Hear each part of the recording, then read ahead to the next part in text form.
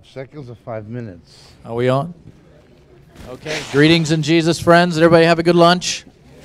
So good to see you all back here. And are we ready for the second half of our conference today? Amen. Let's eat. Let's pray for our brother. Father, once again, we thank you and we praise you and we give you all the credit for all the good things. Father, we also thank you for allowing us to go through tough times in which our faith is strengthened. I know there's some people in this room right now, Lord, that are leaning on you for every breath and for the grace and mercy that you alone can give us. So, Lord, I pray for them. I pray for those who are struggling in here today. Father, I know all of us have seasons and times in our life where it's just very difficult. So, God, we just pray for spiritual, physical, mental, emotional healing that needs to happen. And, Lord, we look to you as our source of strength and power to face each day. Lord, be with our brother. Minister to us through your holy word. In Jesus' name, amen. Amen. Open with me, please, first of all, to the book of Exodus, chapter 16.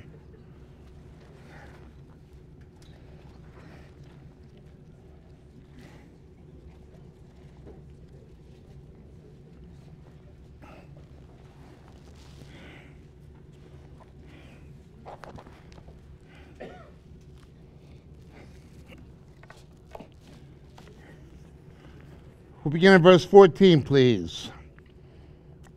When the layer of dew evaporated, behold, on the surface of the wilderness, there was a fine flake-like thing, fine as the frost on the ground.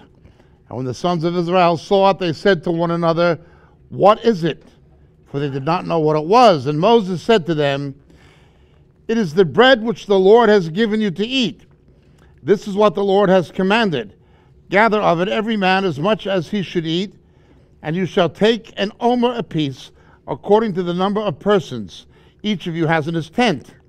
The sons of Israel did so, and some gathered much and some little. When they measured it with an omer, he who had gathered much had no excess, and he who had gathered little had no lack. Every man gathered as much as he should eat. And Moses said to them, "Let no man leave any of it until morning." But they did not listen to Moses, and some left a portion of it until morning. And it bred worms and became foul. And Moses was angry with them. They gathered in the morning by morning, every man as much as he should eat. But when the sun grew hot, it would melt. Give us this day our daily bread, of course. But now let's look to the Gospel of St. John, please, chapter 6.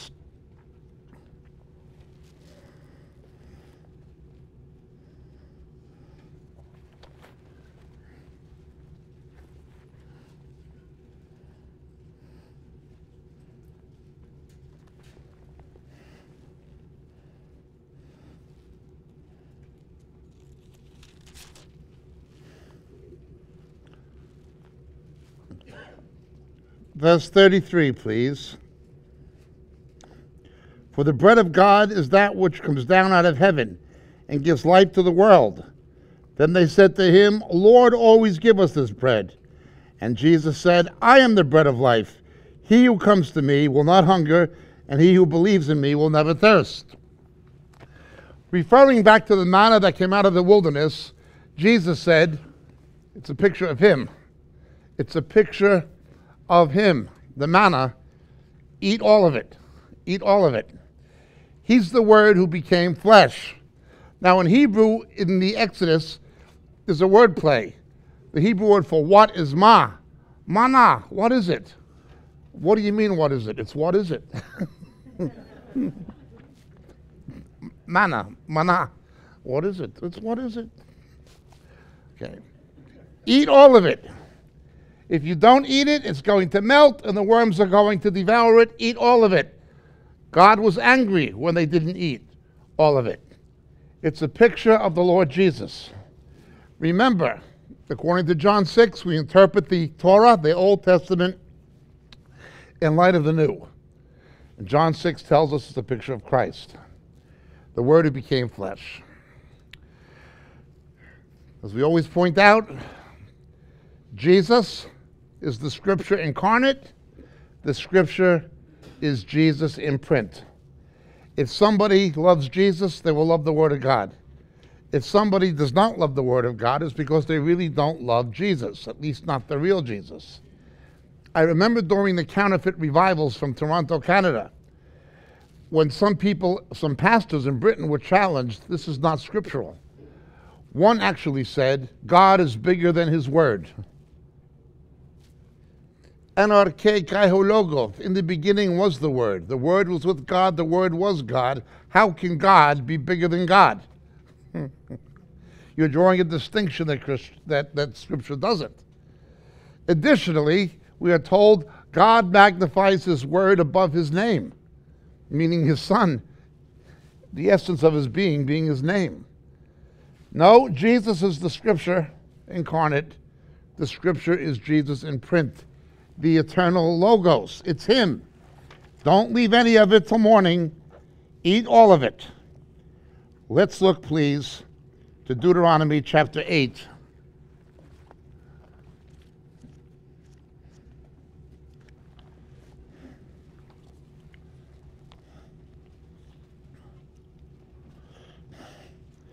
He humbled you and let you be hungry, and fed you with manna which you did not know, nor did your fathers know, that he might make you understand that man does not live by bread alone, but man lives by everything.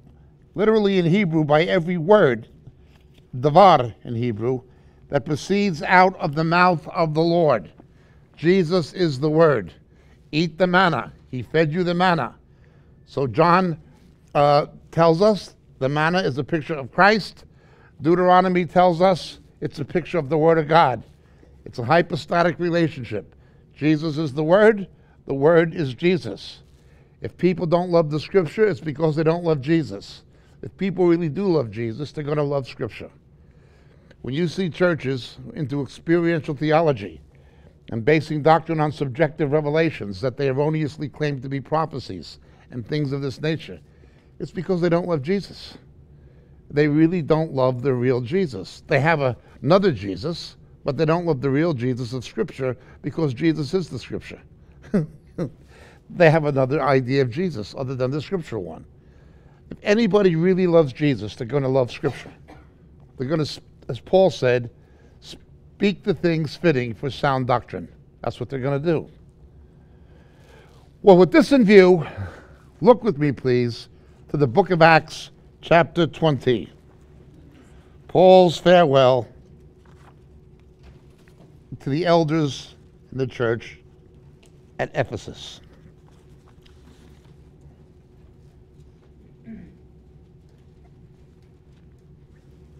We'll begin, please, in verse 17. From Miletus he sent to Ephesus and called to him the elders of the church.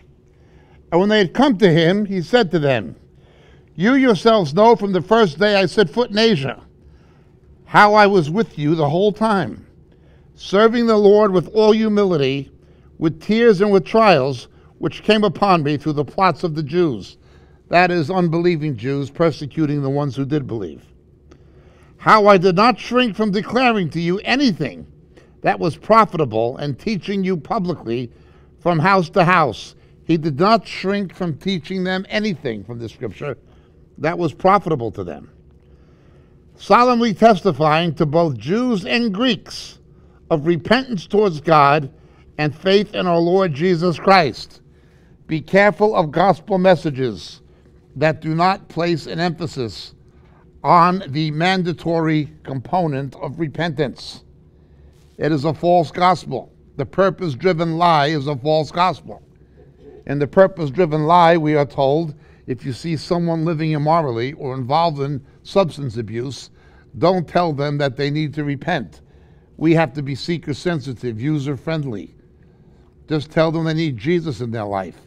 And after he comes in their life, he'll clean them up. What Rick Warren does is he confuses justification with sanctification.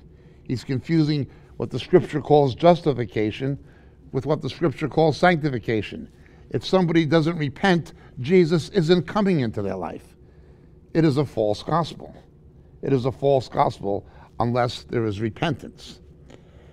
Testifying to both Jew and Greek of repentance towards God and faith in our Lord Jesus Christ. Unless there is repentance, the faith means nothing. And now, behold, bound in spirit, I'm on my way to Jerusalem, not knowing what will happen there, except that the Spirit testifies to me that bonds and afflictions await me. But I do not consider my life of any account as dear to myself, so that I may finish my course and the ministry which I received from the Lord Jesus, to testify solemnly of the gospel and the grace of God. The bottom line of life in this temporal world, did we fulfill that purpose that God saved us to fulfill, for which we were created and for which we were redeemed? That's the only thing that's going to matter. And now behold, I know that all of you, among whom I went about preaching the kingdom, will no longer see my face. Now be careful. Watch verse 26. Therefore I testify to you this day that I am innocent of the blood of all men.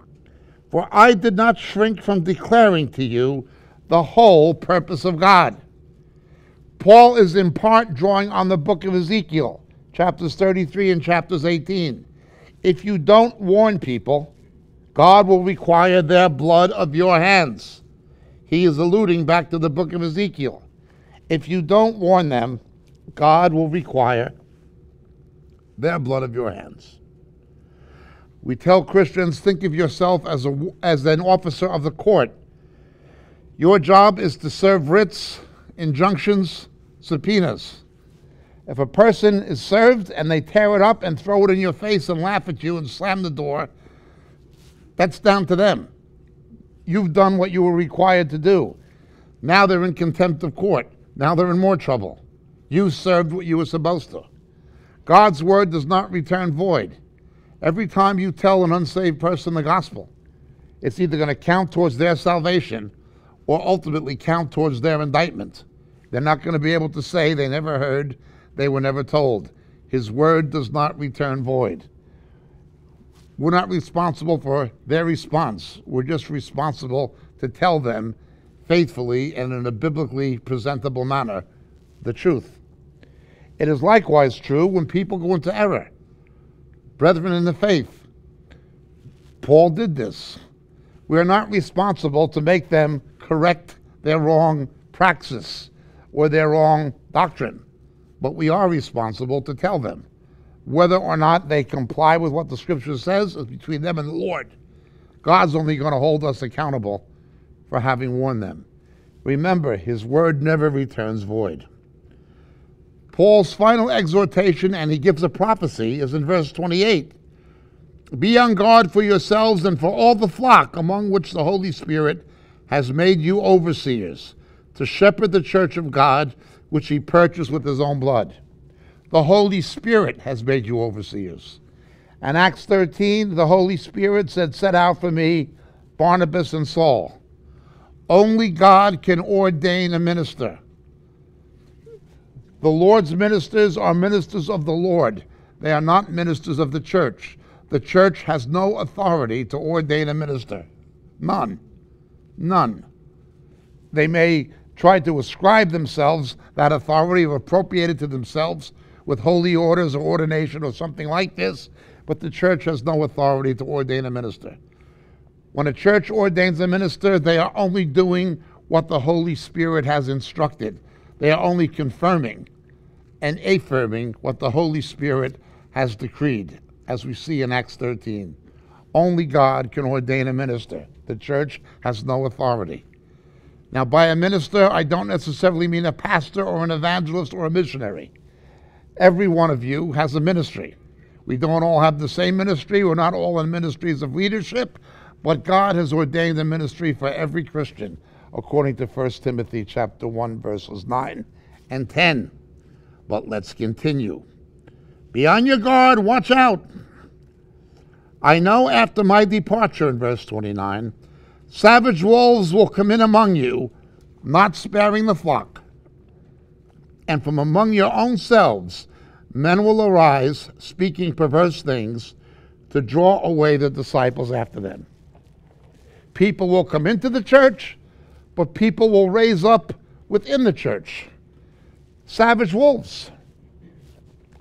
Wolves in sheep's clothing, but wolves nonetheless. It's going to happen. It's only a question of when, not a question of if. If God is blessing a church, if God is raising a church up, if a church is growing, if it's growing spiritually, if it's growing in the fruit of the Spirit, if it's growing numerically, Satan is going to attack it.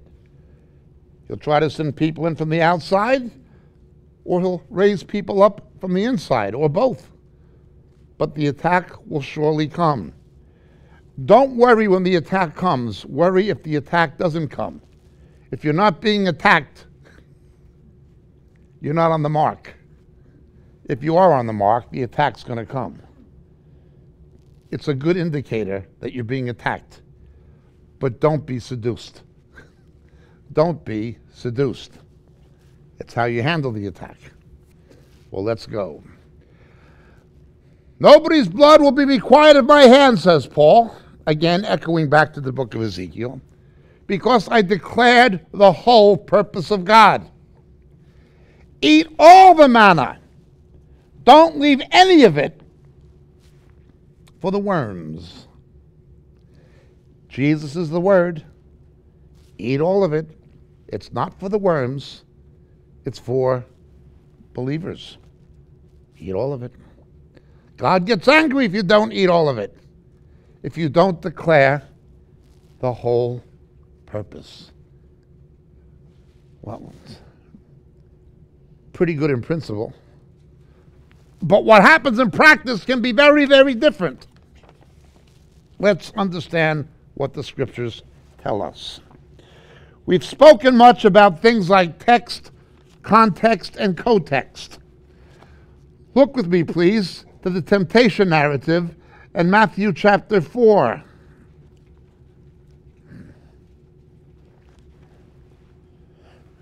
The whole dispute between Jesus and Satan comes from the book of Deuteronomy. It all comes from Deuteronomy, all of it. Satan says, "For it is written," and he points to a verse. Jesus says, "For it is also written." When a Jehovah's Witness knocks on your door, they're going to declare part of the purpose of God. Okay? The Roman Catholic Church teaches part of the purpose of God. Talmudic Judaism teaches part of the purpose of God. But so do false teachers in the church. They all teach part of the purpose. For it is written. I got an email from John Haller this morning, and I read it. And he was talking about a guy called Andy Stanley, whose father is a man of some prominence, who at one time had been a pretty good preacher. But he's gone the way of Eli the priest in the book of Samuel and not corrected his son. And his son teaches many heretical things that are just out and out heretical. But his latest is that unity is more important than correct theology, correct doctrine. That's what he says. And his basis is John 17. Jesus prayed we would be one. Therefore, unity is more important than doctrine, says Andy Stanley, and his father lets him get away with it. His father knows better. Well, let's look at John 17. This was his basis. He cites John chapter 17. For it is written.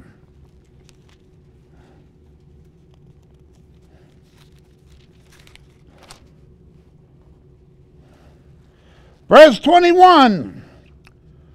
That they may be one, even as you, Father, are in me and I in you, and they also may be in us, so that the world may believe that you sent me. You see, the world won't believe the gospel. They won't believe in Jesus unless Christians are one. It is written! It is written!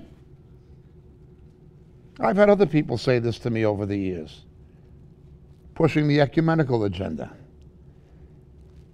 But now let's look at the text in context. Jesus in his high priestly prayer prefaces this in verse 17. Sanctify them in the truth. Your word is truth. As you've sent me into the world, I've sent them into the world.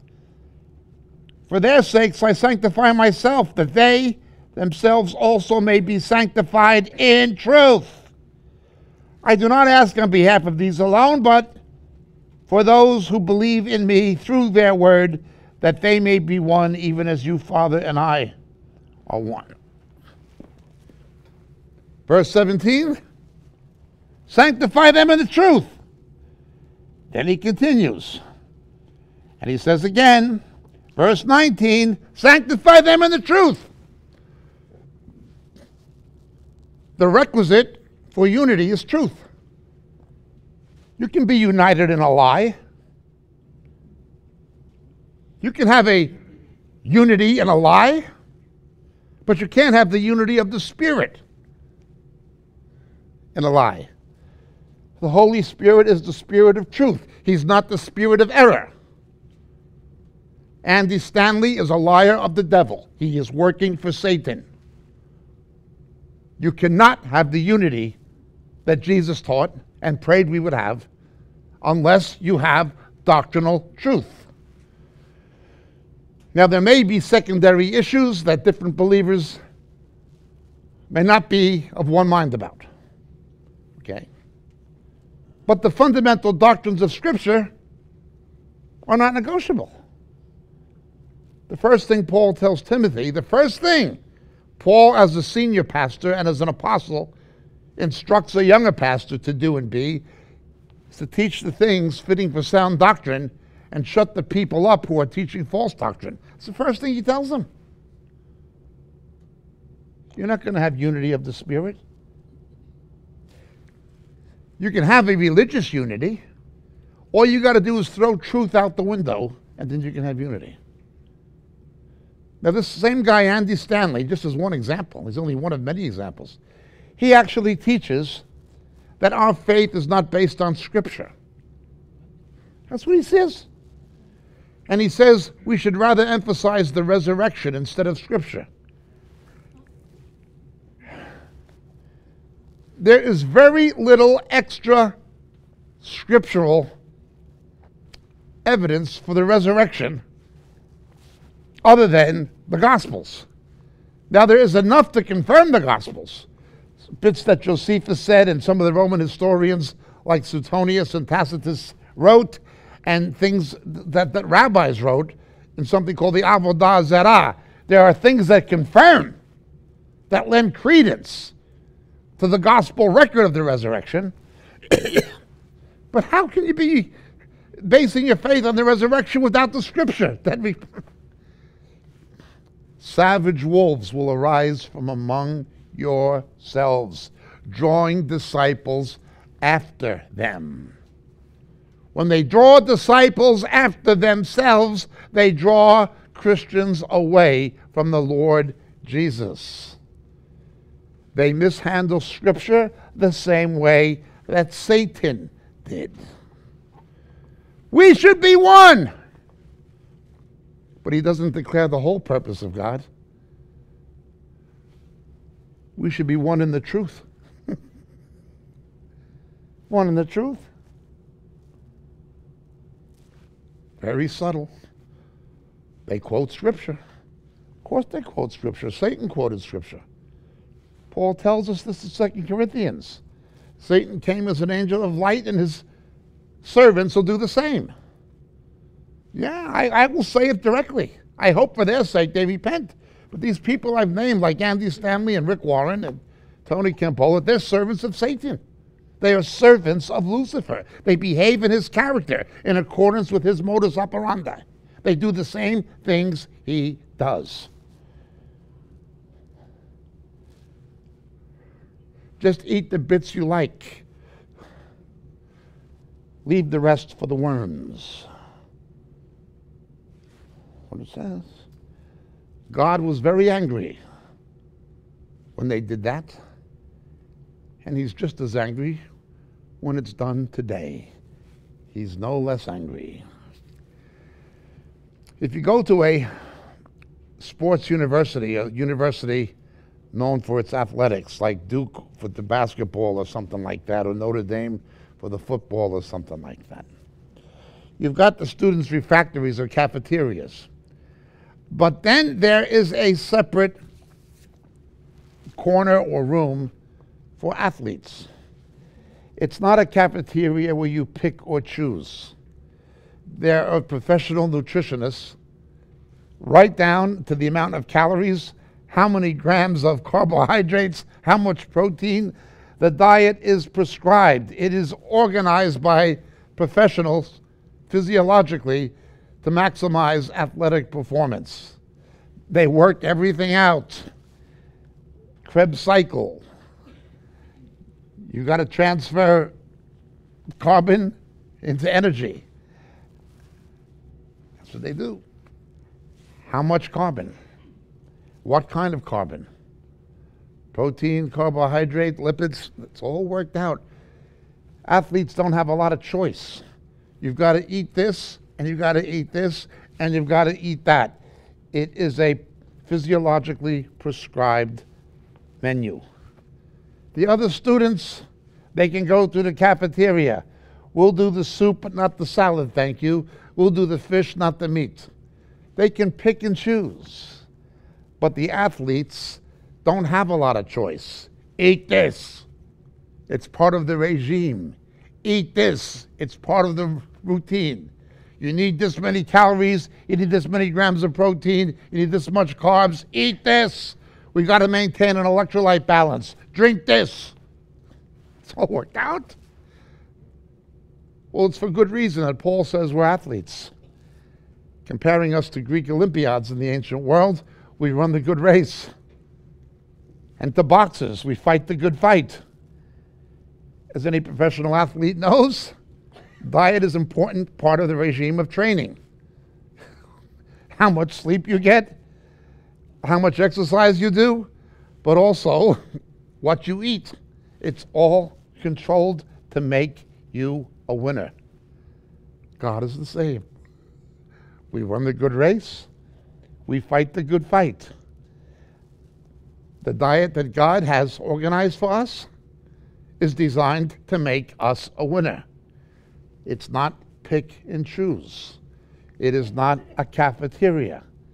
It's not, I will do the soup instead of the salad. I will do the fish instead of the meat. We don't have that much choice. Eat all of it. That's the way it is. When you go into basic training in the military or Marine boot camp, it's right down to the gram.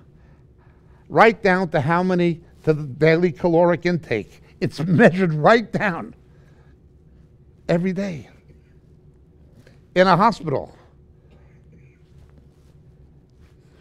it's not cooks who supervise the preparation of meals, it's medical nutritionists, because diet is important therapeutically. Certain patients can only eat certain foods, other foods are to be avoided. Eat this, don't eat that. Well, we're all sick. That's all we are. As fallen sinners saved by grace, the Lord is in the process of healing us. He who began a good work in you will bring it to completion in the day of Christ Jesus. We're all boxers. Fight the good fight. We're all competitors. Run the good race. Finish the course, as Paul said. Declare the whole purpose of God. Eat all of it. Well, that's the way it's supposed to be. Man shall live by every word, not just some of it. Every word that proceeds from the mouth of God. But people have their favorite doctrines, and they avoid other things. I was in Christchurch, New Zealand. I was there many times.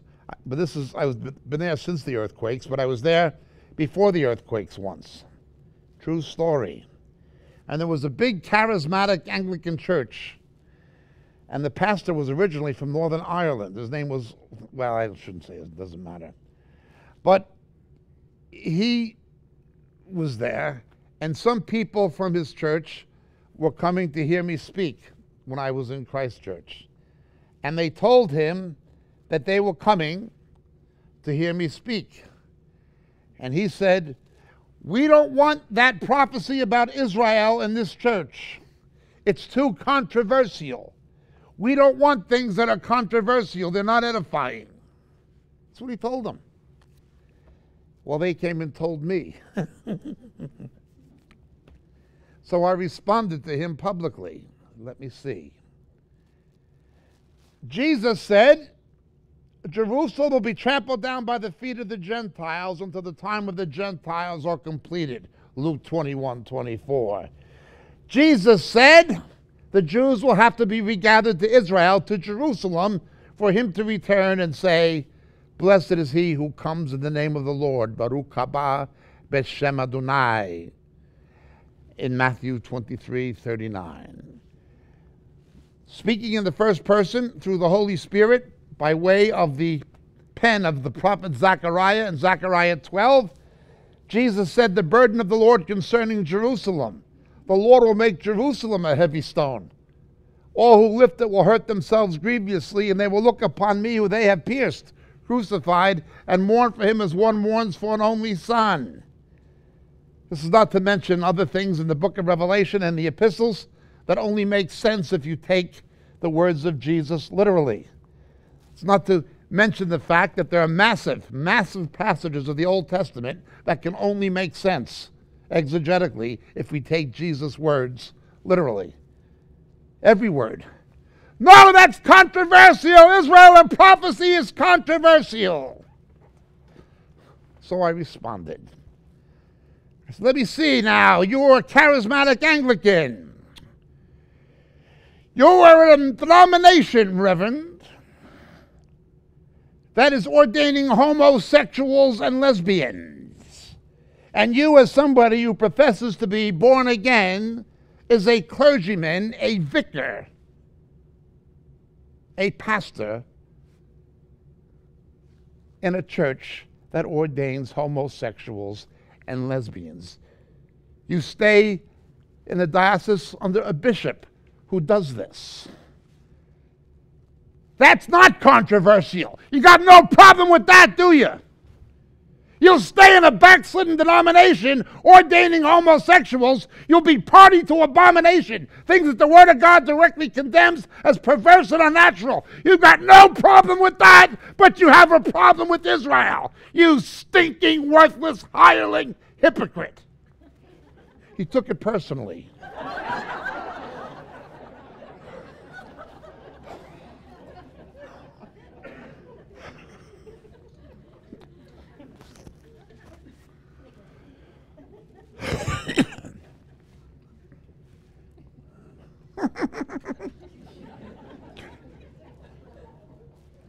Man shall live by every word. These contemporary events you see unfolding in the Middle East are exactly what the scriptures predicted would happen. They're signs of the return of Jesus. Every word. Jesus reiterated, be alert. Watch out for these things in the Olivet Discourse. Then he says it again, be alert. Watch out for these signs. What will be the sign of your coming in the close of the age? Watch out for this, watch out for this, watch out for this, said Jesus Christ. I quote him directly. Rick Warren said, no, avoid end-time prophecy. It's a diversion. You either believe Jesus Christ or you believe Rick Warren. One of them is a liar. One of them is a deceiver. Either Jesus Christ is a liar and a deceiver, or Rick Warren is a liar and a deceiver. But you cannot believe both of them.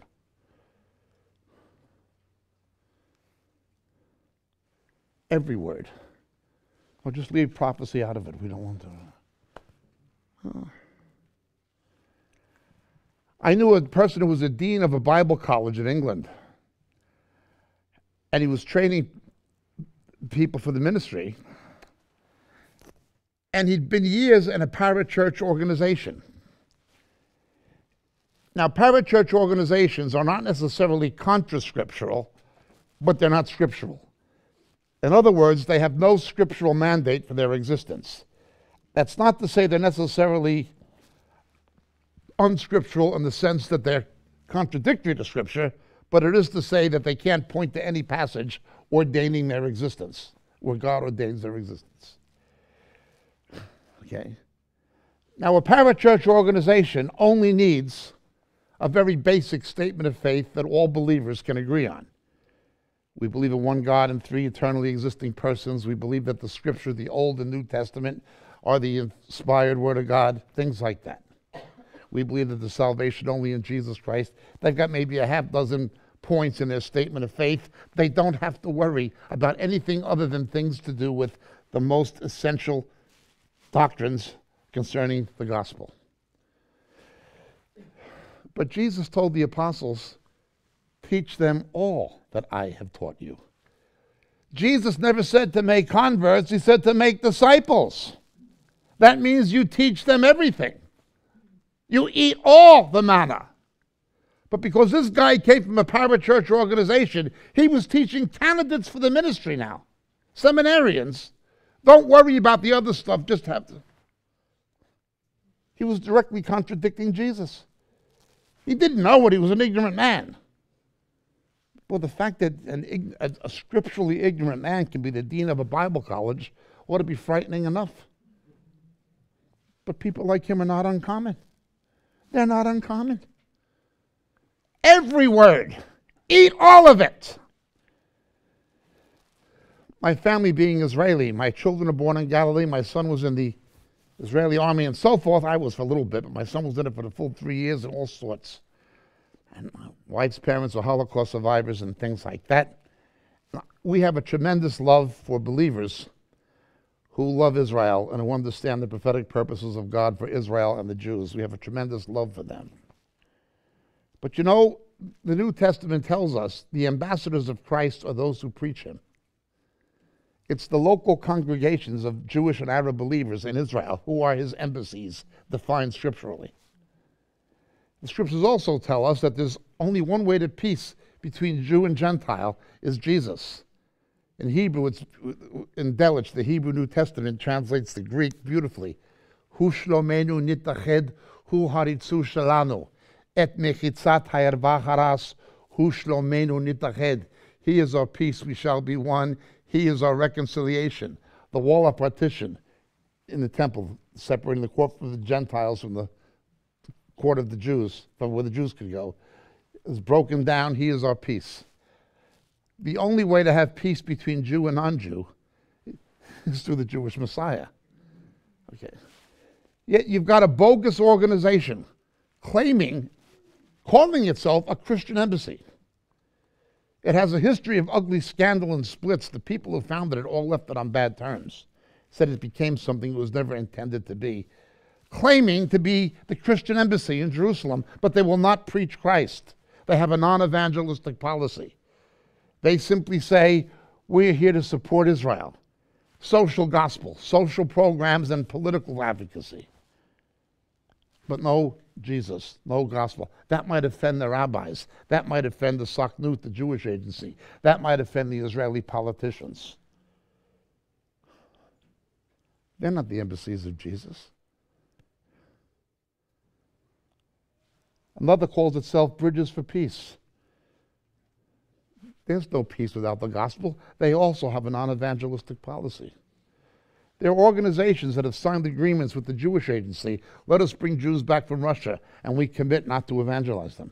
We'll never give them a New Testament. By all means, recognize the prophetic purposes of God for Israel.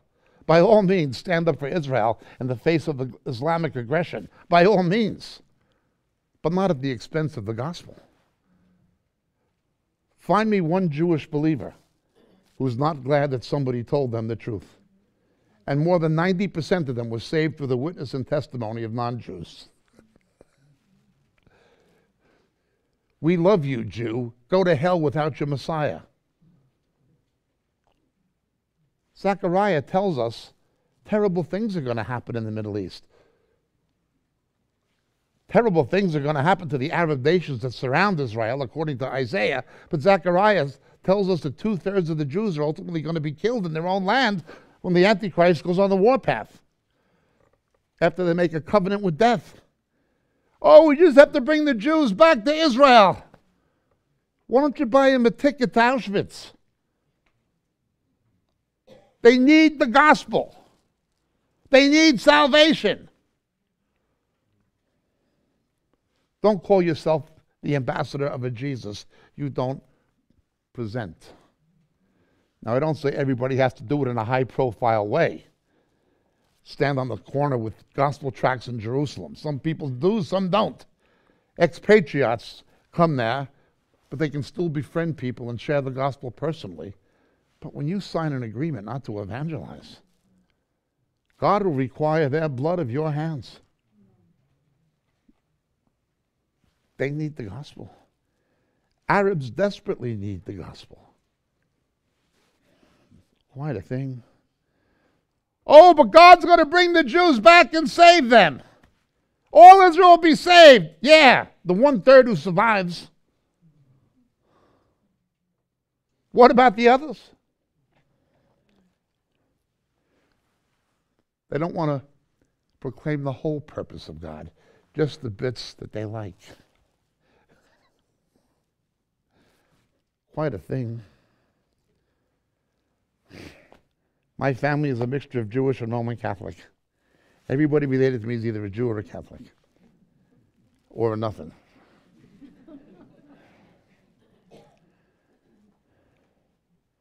The Catholic Church loves this.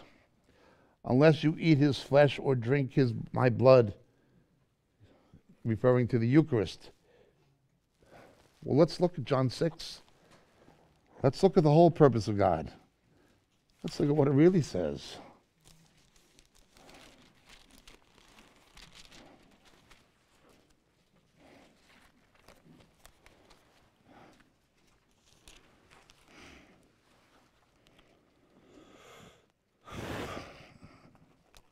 I'm the bread of life, there he is the manna. Verse 49, your fathers ate the manna in the wilderness and they died.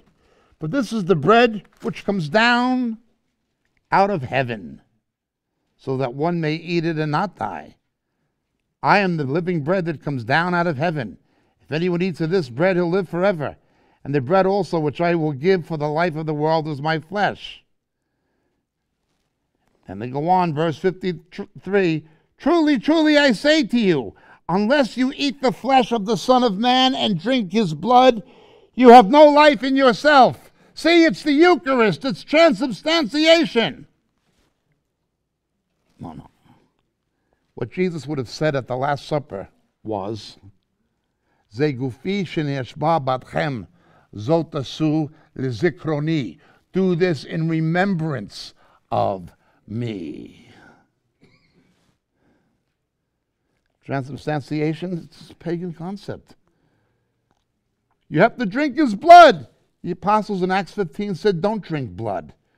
That's vampire religion. Allow me to introduce myself. I am Count Dracula. Welcome to the Vatican. They don't know the difference between Transylvania and the Vatican. It's a vampire religion. I don't believe Roman Catholics are cannibals, but they believe they are. A practicing Roman Catholic actually believes they're a cannibal. We'll keep reading. Verse 53, it's the Spirit who gives life. The flesh profits nothing. How can it mean what you think it means if the flesh profits nothing? He says, the food I give will never perish. I guarantee you your Roman Catholic Eucharist is going to wind up in the Columbus sewage system 2 hours from now. His blood's going to go through your kidneys into a urinal. It's ridiculous when you read the context, isn't it? The whole purpose of God. It is also written.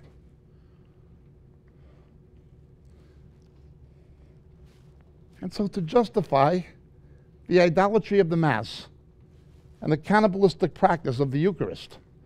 Things openly forbidden by the apostles in Acts 15 under the direct inspiration of the Holy Spirit. What do they do? Don't teach the whole part, just part of it. Oh no. Man shall live by every word. I love this one. Look with me, please, to the Epistle to Timothy.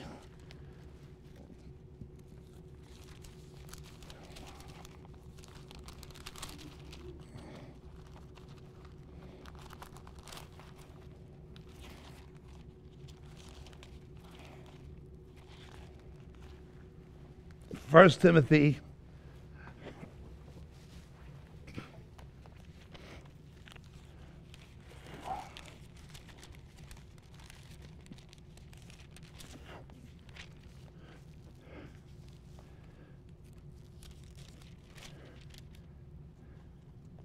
chapter 2, verse 3.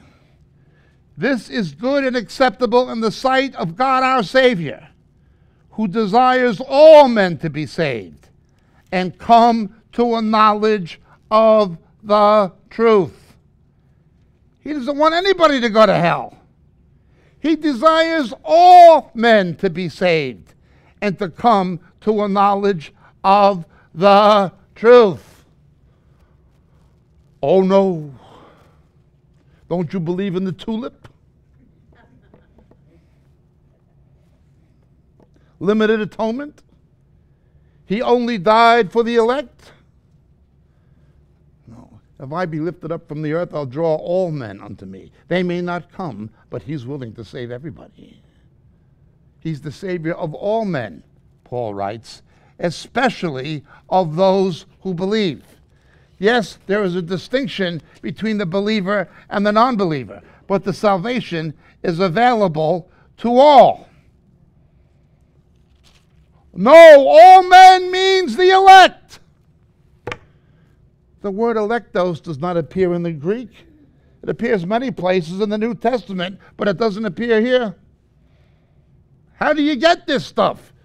That a God of love creates certain people to torture them forever? He creates certain people to torture them forever. That's why he made them. That's crazy. I'm telling you. False religion is a form of mental illness, and Calvinism is no exception. Now, I have no problem with moderate Calvinists like Spurgeon and people like this. I don't fully agree with them. But the more Calvinistic somebody becomes, the more crazy they become in their thinking. Its own history indicts it. From the Salem witch trials to the apartheid of the Dutch Reformed Church in South Africa, to the plantation period in Ireland. The wealth of the wicked is stored up for the righteous. We're the righteous because we're the Reformed Protestants. You Catholics, we can take your land. They did that. Why do you have American Baptists and Southern Baptists and Southern Methodists? They split over slavery. The Calvinists supported slavery. Even good Calvinists like George Whitefield, he owned slaves. Somebody once protested to me, Mr. Whitefield loved black people. Yeah, I'm sure he did. He thought everybody should own one. He was a great preacher, but he was wrong about that.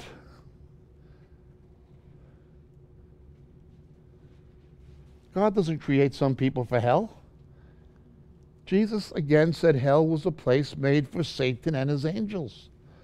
God became a man in the person of Christ and was nailed to the cross in our place so nobody should have to go there. Oh, people are going to go there, but that's their choice. It's certainly not God's.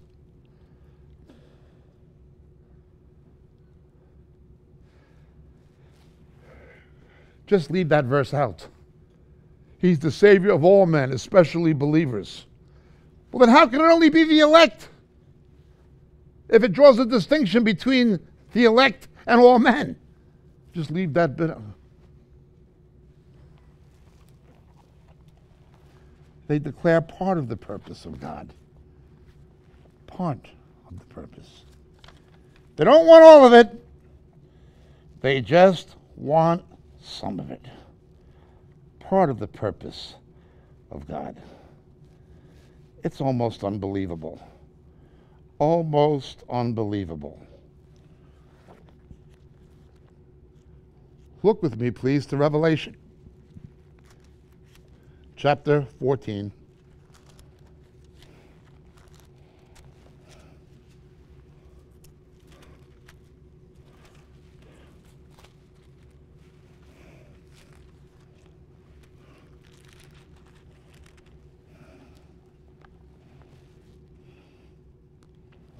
Verse 11, and the smoke of their torment went up forever and ever.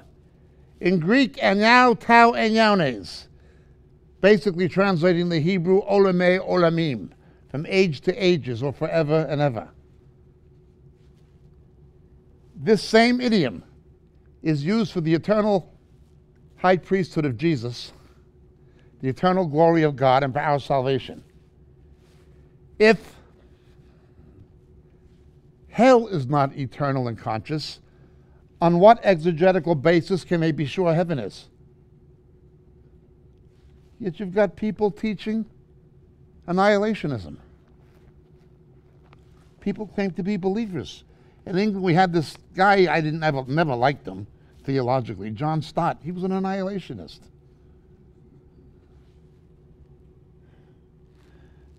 Well, look what else it says.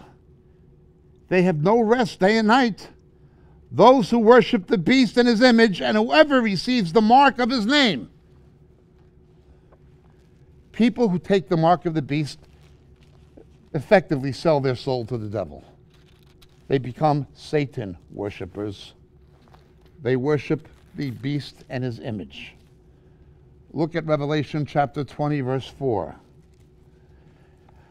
Then I saw the thrones, and they who sat upon them, and judgment was given to them, and I saw the souls of those who had been beheaded because of their testimony of Jesus, and because of the word of God, and those who had not worshipped the beast or his image, who had not worshipped the beast or his image, and had not received the mark on their forehead and on their hand, and they came to life and reigned with Christ for 1,000 years. The people who take the mark of the beast are not resurrected in the resurrection of the righteous, are they? Neither do they enter the millennial messianic kingdom, do they? Leave that out. Erase Revelation 14:11. Erase Revelation 24. Erase that bit. Just leave that bit out. It's possible to worship the Antichrist, sell your soul to the devil, worship the image of the beast, take the mark of the beast, and still go to heaven. Erase those verses. Who am I talking about? John MacArthur. John MacArthur? They will come up from among yourselves. That's only one of his errors, howbeit the most serious. I'm only quoting him. Don't take my word for it. Go on YouTube and watch him say it. And all of his sycophants defend him. Jimmy DeYoung, Phil Johnson, they all defend him. It's not what Jesus Christ said. It's about what John MacArthur said. They draw disciples after themselves.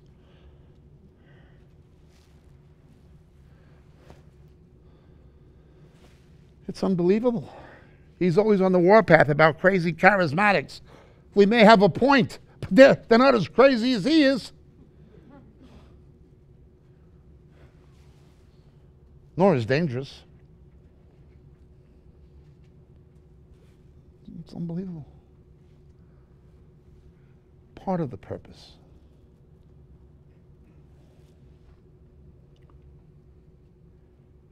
Sermon on the Mount, 1 Corinthians chapter 7. Very, very narrow basis for believers to be divorced and remarried. Very narrow. If you get saved after you're married to an unbeliever and they leave you and go off with somebody, there would be an allowance for that situation in 1 Corinthians 7. Some would disagree with me, but I take the text literally. I see an allowance. If an unbelieving partner leaves you and goes off with somebody, save for porneia, unrepentant sexual immorality. Now, even if, God forbid, your spouse did fall into immorality, it would be better if they repented and you forgave them rather than divorced them. But if somebody falls away from the Lord and is into that and they're living that way, okay. But that's about it. When I was first saved in the early 1970s, I've said this many times, I never heard of two born-again Christians getting divorced and remarried. I knew people that might have been divorced and remarried before they got saved and became Christians. I know cases, or knew cases, where somebody got saved and their unbelieving husband or wife left them and went off with somebody. But the idea of two saved Christians getting divorced and then getting married to some other person? I never knew anybody like that. I didn't know anybody who knew anybody like that. That was the world. That was Hollywood. Believers don't do that. Well, they didn't then. They do now. There are pastors who do that. There are major televangelists who do that. They're divorced and remarried with no biblical grounds. None. Jesus said, you make her an adulteress. They're living in adultery. And every time they take the Lord's Supper, they defile his table and they eat and drink judgment unto themselves. But they're good tithers. But they're very generous givers and they're nice people, so we don't judge. We'll let God judge. God has judged already. They're adulterers.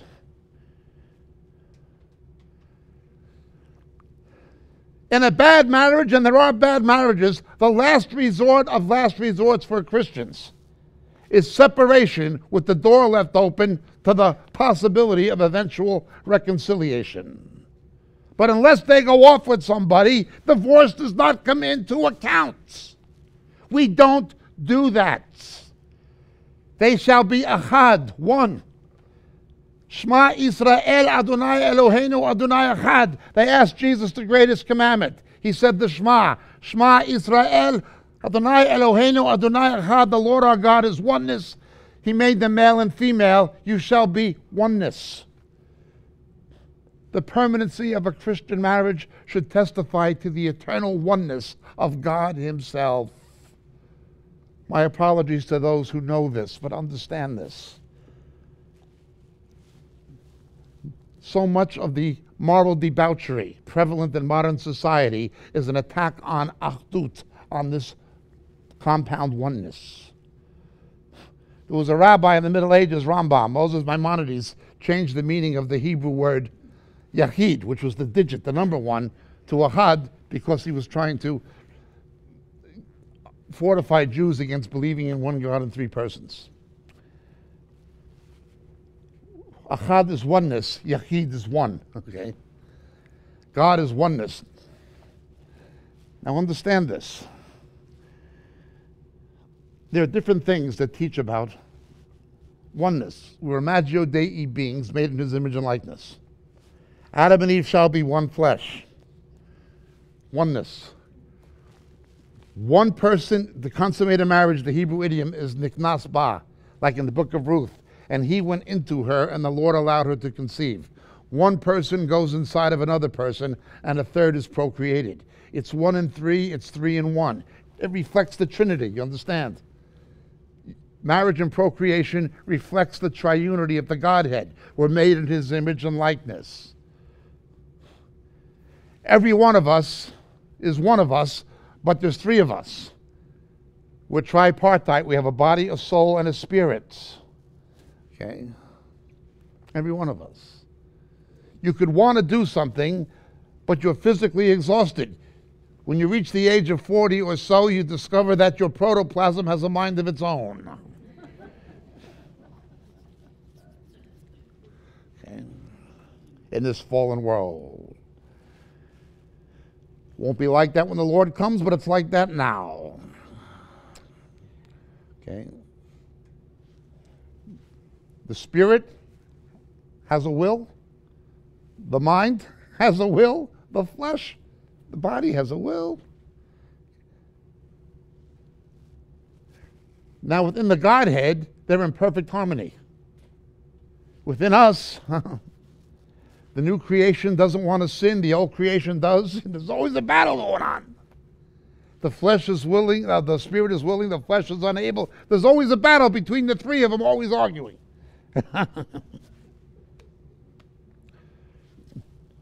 We're 3 in 1. Why are we 3 in 1? Because we're made in the image and likeness of a God who's one God. We have a body because God has a body. The Son, Jesus, prepared our body for me. Even in the Old Testament, there were Christophanies. He physically manifested. When Adam heard God walking in the garden, it was Jesus. We have a spirit because God has a spirit. And we have a soul, a mind, because God does. Who has known the mind, the will of the Father? Because we're made in God's image and likeness, we don't like to be reminded of our worst memory, our most painful memory. We don't like to be reminded of it. Because God doesn't want to be reminded of his. What is God's most painful memory? When to bring us salvation, his only begotten Son, his monogenes on the cross, cries out, Abba, Abba, lama sabachthani in Aramaic, why have you forsaken me? There was a schism within the Godhead, you understand? When Jesus gave up the ghost, there was a schism within the Godhead. The Father became separated from the Son because the Son took our sin to give us his righteousness. That is God's most painful memory. What it cost to save us is his most painful memory. He doesn't want to be reminded of his Son hanging on the cross, begging him for help, and he wouldn't. For our sake. That's God's most painful memory. You look at the things today. The achdut was interrupted on the cross. Okay? What does divorce do?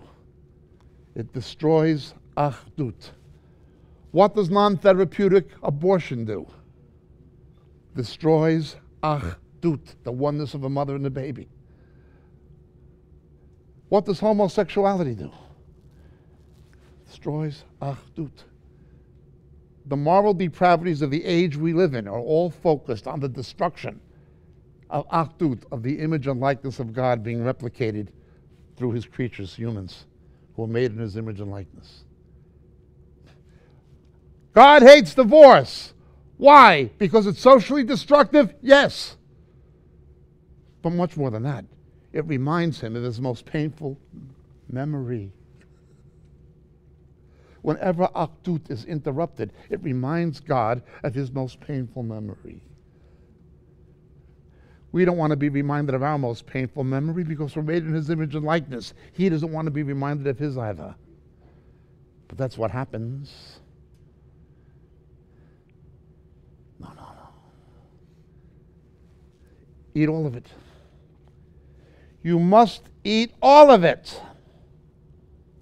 You must eat all of it. You've got people like Rob Bell denying eternal perdition for the unsaved. It gets worse and worse. Suppose somebody was to say to you, you know, Jesus is the Messiah, and he's the Savior, and he's a divine being. He's wonderful. You're going to love him. But he has a few funny ideas. He has this idea that people who are divorced and remarried without unrepentant adultery are living immorally. When he goes off on that tangent, I just ignore him. But the rest of what he says is good. Just ignore him when he begins talking that way. You know? Just forget that bit. Sometimes he goes off on these funny ideas he has. He's wonderful now, don't get me wrong, we all love him, but he has these very peculiar ideas. So when he begins talking about eternal judgment of those who reject him, when he begins talking about these things, it's just ignore them. Suppose somebody told you that. Well, when they don't teach the whole counsel of God, that is exactly, precisely what they are doing. Don't eat that bit. Leave it for the worms. Don't deal with what he says about Israel. Leave that for the worms. Don't deal with what he says about the permanency of marriage. Leave that for the worms. Don't deal with what he says about he's willing to save all and hell was only made for Satan and his angels. Leave that for the worms. Just eat the rest. But you don't like, just leave it for the worms.